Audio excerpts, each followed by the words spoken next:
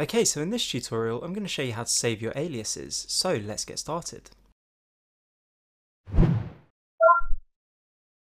Okay, so before we get started, just a quick thing that you should probably do, and that is back up your bash rc file, just in case you make any mistakes.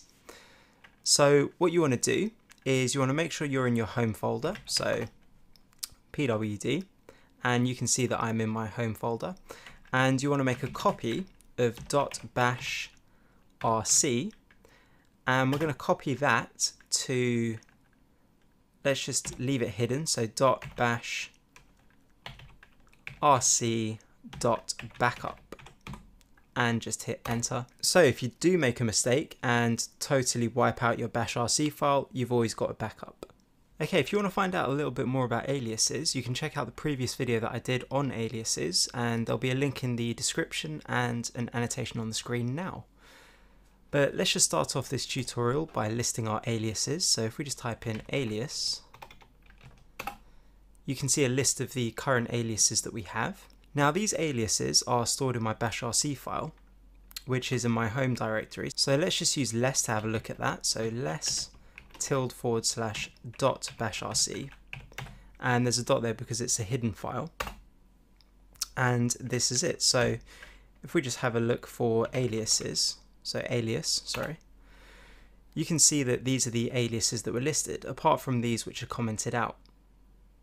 Now if we scroll down a little bit, we come to this paragraph over here which says that you may want to put all of your additions in a separate file, like .bash_aliases.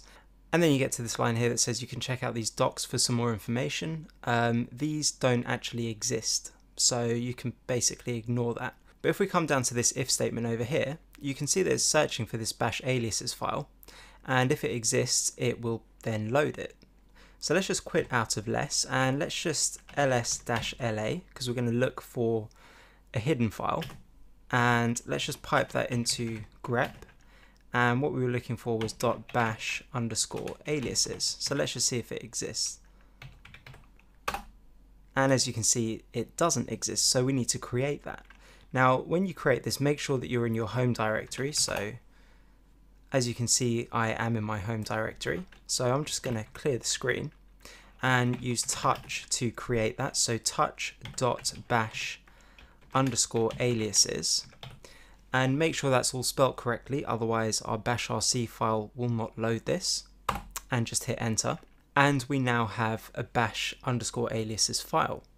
Now there are a couple of ways that we can get our aliases into this file, and the first of which is you can just use a text editor. So I'm going to use vi, and let's just edit this, so bash_aliases. And let's just add an alias here that's really simple. So what we need to do is just type in alias and the name of our alias. So let's call it hello. And that's going to equal, let's just get it to echo out hello world. So echo hello world. And let's just save that. And let's try and run that. So hello. And as you can see, we didn't get the output that we were expecting. Now, this is because our bash rc file is actually loaded when we launch our terminal. So what we need to do is get our bash rc file to reload, which will then in turn reload our bash aliases file. Or we could actually just reload our bash aliases file. You can do it in many ways. So the first way that we can do this is we can close our terminal and reopen it, and that will reload our bash rc file. The second way that we can do this is we can type in bash, and that will basically have the same effect as closing your terminal window and reopening it.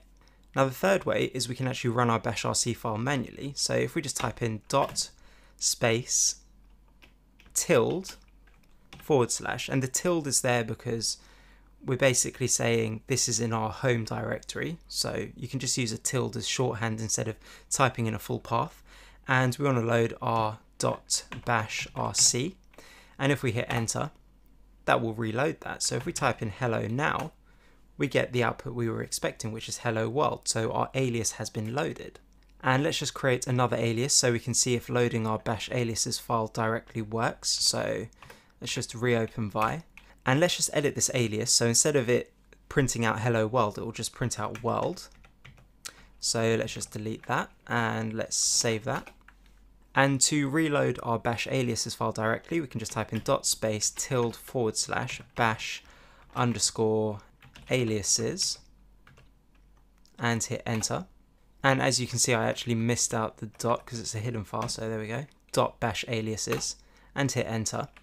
So now if we type in hello, we should just get world come out, which we do. So that's one way that you can edit your bash aliases file, and that's 4 ways that you can actually get your changes to take effect. Now another way that we can get our aliases into our bash aliases file is to echo them in. So I'm just going to type in echo and open up 2 double quotes, and inside that I'm going to type in our alias, so alias, and let's call this one foo, and that's going to equal, let's just get it to echo out bar. And what we need to do is we need to redirect and append that output to our // underscore aliases file. So what that's basically going to do is we're going to echo this out here. So this is our alias, and we're redirecting and appending the output into our bash aliases file. So if we hit enter now, and if we just reload our aliases file, so I'm just going to use bash to do that, and we now type in foo, you can see that our alias works.